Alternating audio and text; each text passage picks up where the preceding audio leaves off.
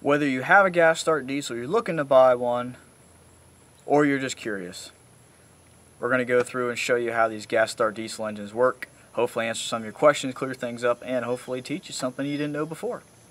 I pulled the sheet metal off the 450 here so we can go ahead and take a closer look at what makes these engines tick and what makes them so unique. So we'll start with the diesel side, since that one is a little bit more simple than the gas side. So on the diesel side, right here you have your throttle.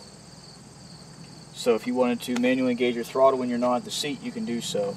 Down is idle, and to gain RPMs you would pull it back against the spring. Flow of fuel. So the flow of fuel on these, it comes from your tank into your water fuel separator, out of your water fuel separator through the base to your auxiliary filter, which from the factory would have been a wound cotton yarn looking filter.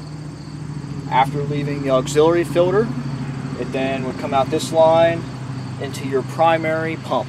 Now this primary pump, all it does is provide pressure through the last filter and provide pressurized fuel to your injection pump. So after it leaves the primary pump, it will come into your final fill filter, which is a cartridge style, out of here into your injection pump. There's a single plunger in here, the main plunger is underneath here, with 4 individual plungers underneath this cover here that provide the fuel flow to each of your injectors. This injection pump is gear driven right off the timing cover here. If you pull this front plate off, then you would be able to adjust the timing of the pump if you wanted to. There's a needle in there. I believe you can go 20 either way, 10 or 20 degrees either way. So that's the diesel side. We'll go ahead and transition over to the gas side. Alright, there's quite a bit to go over here. So we'll start with the sparking system first. So you got your distributor here, which is different than a gas model. This distributor is a counterclockwise rotation, not a clockwise rotation. Your spark plugs, for the most part, will not be reachable unless you pull your manifold off your intake manifold, which isn't too big of a job. It just takes a little bit of time. The carburetor. So the carburetor is a fixed throttle. There is no throttle per se on this. Your adjustment, your throttle, your RPMs are controlled by how much air you let in the carburetor, which is adjusted by pulling the carburetor off. There's a butterfly in there. You can either adjust it up or down to adjust your mixture, to either lean it or richen the mixture to adjust your RPMs. Choke. So on these 100 series, the choke is on the outside with a cable. On your letter series, there's going to be a choke on the back side with a linkage that hooks to it, but you'll still have a little, I guess it's called lever indicator on the front that you can adjust it manually if you had to, which I do often. Let's go ahead and dig into the workings of the manifold here. So in the front of the manifold, you have 2 wires, or you should have 2 wires. Sometimes it'll just be 1, but underneath this cover is a round contactor that turns. So when it's on the gas side, it turns so that there are 2 brass connectors that make contact between this post and this post. A lot of times that connector goes bad, or the disc gets worn out and goes bad, and when you put it on the gas side, it does not let the voltage travel from this wire through to this wire to go to your coil. So if you see them wired from here to this post, or one wire or them wired to the same post, it's a good indicator that this underneath here is bad. This is a cross shaft that goes through the head, so when you kick it to either gas or diesel, it goes through here. You have a little linkage and moves up and down. When that moves up and down, there's a fork on the back side of this manifold here that moves up and down, and when it does that, there's a butterfly that opens and closes inside this manifold, and I'll take a cut of a manifold so you can see better on the back side. Also, when you change back and forth between gas and diesel, you have another linkage down in here that moves. What that does is it opens and closes your needle seat, or your needle in the seat in your carburetor. So on the diesel side, that needle is locked into its seat so that gas cannot flow into the carburetor. On diesel, it's left open so that gas can flow freely into your carburetor. To really help understand how these engines really work, we're going to go ahead and look at the head here. So if you'll notice, there are 3 sets of valves. So as usual, the larger one is going to be your intake, the smaller one is going to be your exhaust, and this smaller one here is actually going to be your what you call a starting valve or compression release, if you wanted to call it that. I'll go ahead and start with the intake valve. So the intake valve, nothing from this side really to note. However, when we look at the manifold here in a little bit, you'll see that on the port for the intake, you have a large one, then you have a small one here, about the size of my finger. So when you kick it to the gas side, there's a butterfly inside the intake manifold that will close, basically cutting off the airflow to this port in the head, forcing the air to go through the carburetor and then through a smaller passage, which is this one right here, up through the intake manifold into here, and then that same passage goes into your ports here for your intakes. So that is how the gas gets into the engine. And then when you kick it over to diesel, that butterfly opens, in theory cutting off the flow of air through the carburetor and then resuming normal airflow into these big ones. For the starting valves, this chamber is actually a lot bigger down in there than you would think.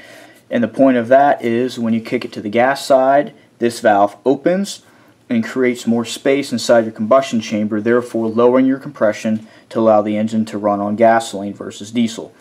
What it also does is when that valve opens, it exposes your spark plug. So your spark plug will go right in here inside of this passage, and then that's how you get your gas to ignite. These ports you see here are for your injectors, and I'll go ahead and flip the head over here so we can take a gander at the other side. With this being a bare engine head, there's a few things you're not going to see. So one of them being that down inside your injection bores here, you will have injection pre-cups that would go down in there, followed by a sealing washer, and then your injector would go down in there. There's an O-ring that seals against the bore and nuts that hold your injector down tight against the pre-cup and seals everything off. You have your intake and exhaust valves here with guides, and you have a small recess for your starting valve. And I'm going to go show you on an assembled head, but when this starting valve is all assembled, there should be a small cap on here that rides on the end of the valve stem. The other engine I have, when they assembled it, they did not put them on there, so I'm going to have to take it off and put those caps on there to make sure that when you switch between gas and diesel for the starting valves here, that depresses the valves appropriately. In the side of the head here, there is a hole, and there's a linkage that would come up into here, and then there's a separate like a rocker arm setup that runs along here that has a, they call it a dog, but when it pushes, it depresses all 4 of your starting valves at the same time. And I'll go show you that here in a second when we look at a fully assembled head.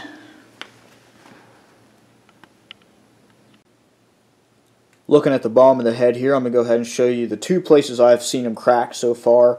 Potentially there's more places for them to crack, but all the heads off these tractors that I have personally seen have been cracked in these 2 places.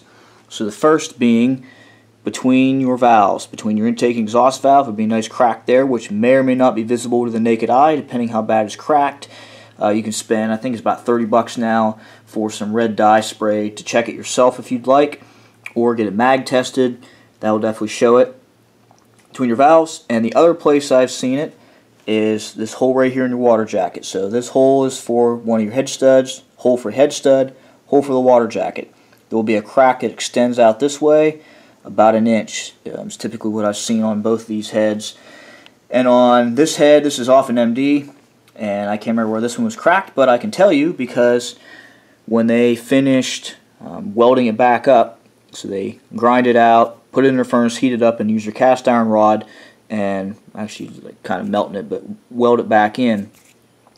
But when they did it, this hole right here for my head stud needs to be drilled back out, so I can tell this one was fixed here and some of the metal was filled in right into here. So this one for sure was cracked right here at least, and looks like this one was fixed up as well, so this one had to crack here too. So those are two places I've seen them crack.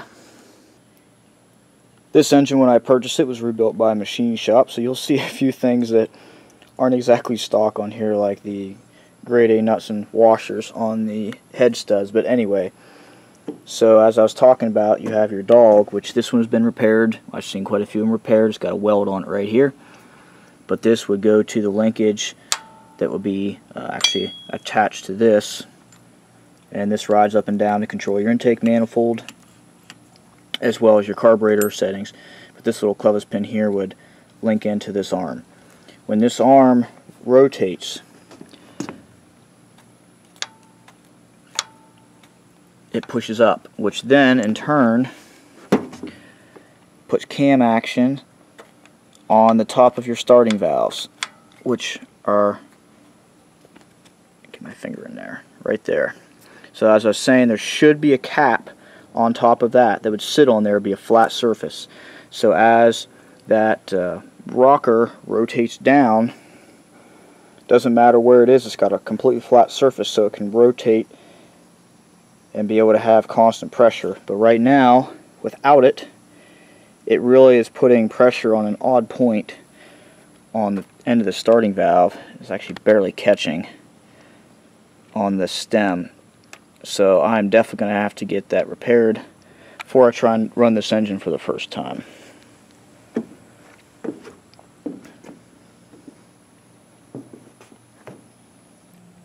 Taking a look at the back side of the intake manifold here, as I talked about on the carburetor, you have your little arm here which controls the seat of your needle in the needle seat, closes it to start and stop the flow of gasoline. You got your choke lever here on the back side, and then this one here sits in the linkage that goes up and down the side of the engine, which flips back and forth, goes over center. There's springs in the end caps here which help it to go over center and stay. But this also opens and closes your butterfly. So right now it will be on the diesel side because the butterfly is open. When we kicked it to the gas side, this butterfly would close, therefore the air would go in, down through your carburetor, back up through into these passages here on the bottom of your manifold, through out these small holes, and then through the small channels into your intake valve like I showed on the head.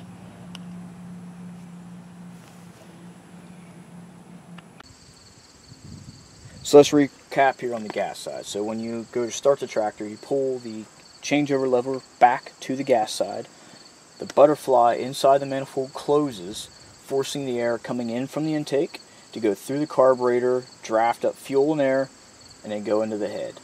Also, the needle in the seat and the carburetor is allowed to move to allow fuel to flow in, as well as the contactor disc inside your intake manifold also rotates to allow connection between this wire from your switch to allow voltage to flow through to your coil.